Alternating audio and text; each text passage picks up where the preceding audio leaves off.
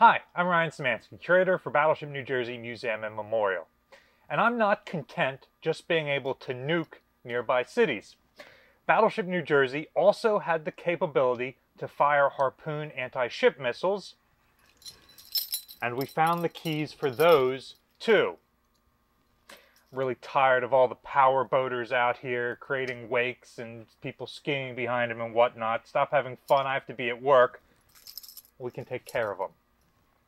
So, we had the box of all the gunnery department keys, and we were very confused about what they were, and finally did enough digging around that we were able to figure it out. So first of all, the Tomahawk key slots, check out the videos in the link in the description below to find out more about those. It's right on the freaking console, right in front of you. You know where to use it. The Harpoon, you look at this, there's no evident key slot. So we were confused why there's so many freaking keys. The key slot is on the side here, which is particularly interesting because we've got two consoles next to each other. There's not a whole heck of a lot of room. Like, this makes sense because the keys would be held by the missile officer. And when the tactical action officer sitting in the barber chair in the middle of the room says permission to fire, the enlisted sailor here types in everything to create the firing solution, and then the missile officer will actually put the key in and enable it. And it makes more sense him standing off to the side here than it does him looming over the shoulder of the sailor. So that is how this was set up. Normally, a ship is only going to have a battery of harpoons. That's usually 2 quadruple launchers, and they're set at a 45-degree angle, and they usually are firing cross-deck opposed, so if you want to fire port or starboard, not that it matters much, because the missile can then do whatever it's programmed to do. But you've got 2 launchers in a battery. Iowa-class battleships, they've got more reserve of buoyancy. Why not add more battery? Just add a second battery. And so a battery is typically, there's 2 launchers and a launch console. And so we've got 4 launchers and 2 launch consoles. So the key slot being on the side, it wasn't really designed to have multiple side-by-side launchers. The Harpoon is a great missile because it's a bolted-on after-the-fact thing. You can add it to any ship, and if you start to add more displacement to that ship, and you don't need the anti-ship capability anymore, you can remove some or all of those missiles.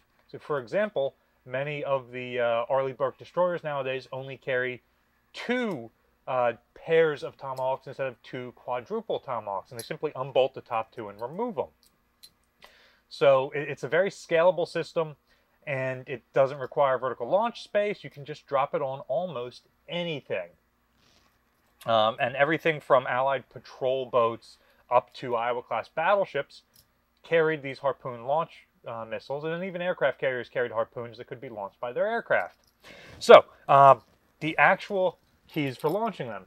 There is a single key that enables all Tomahawk consoles. There's a single key that enables all of the nuclear permission to fires on Tomahawk consoles. For whatever reason, that's not the case with Harpoons.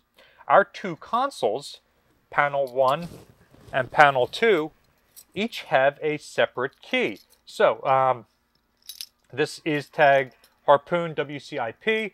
That's just the name of the panel here, number 1. So, I insert the key, and it will turn to the enabled position. The enabled light starts blinking. But if I take this one, which is tagged as WCIP2,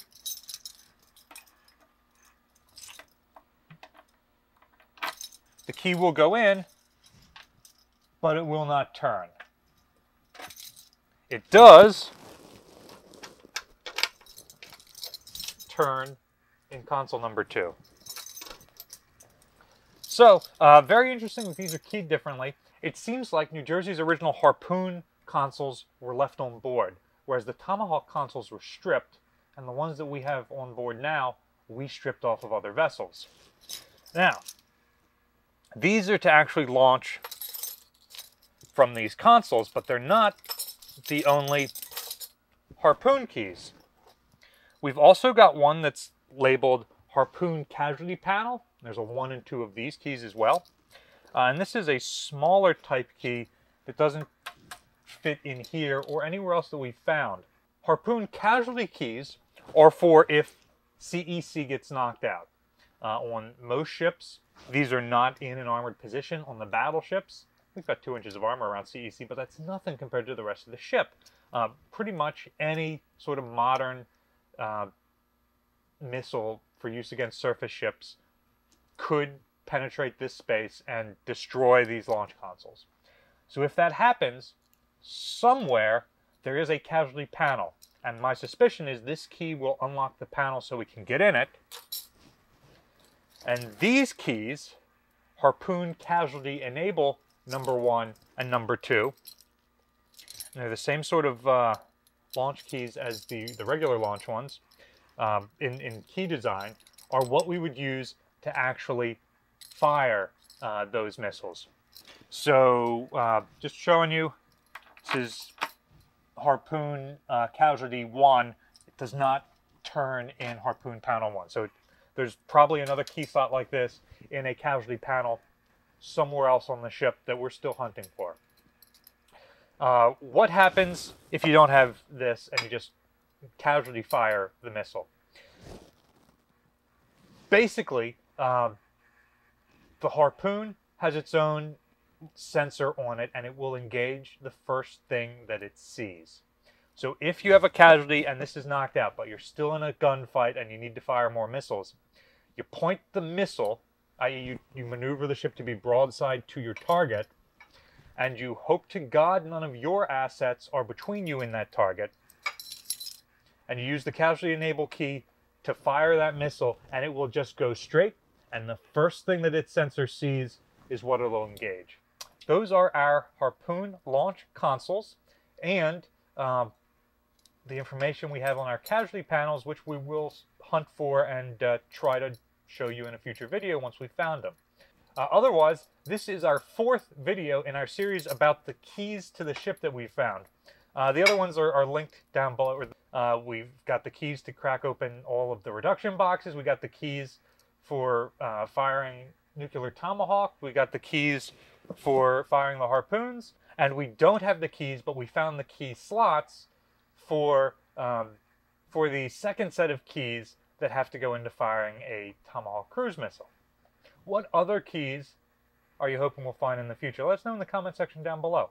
Which of these keys do you think is the coolest? Battleship New Jersey receives operating support from the New Jersey Department of State, also a number of other businesses and private individuals. You can support Battleship New Jersey by liking, sharing, and subscribing so that more people find out about us on our channel, or by clicking the link in the description below to donate. Thanks for watching.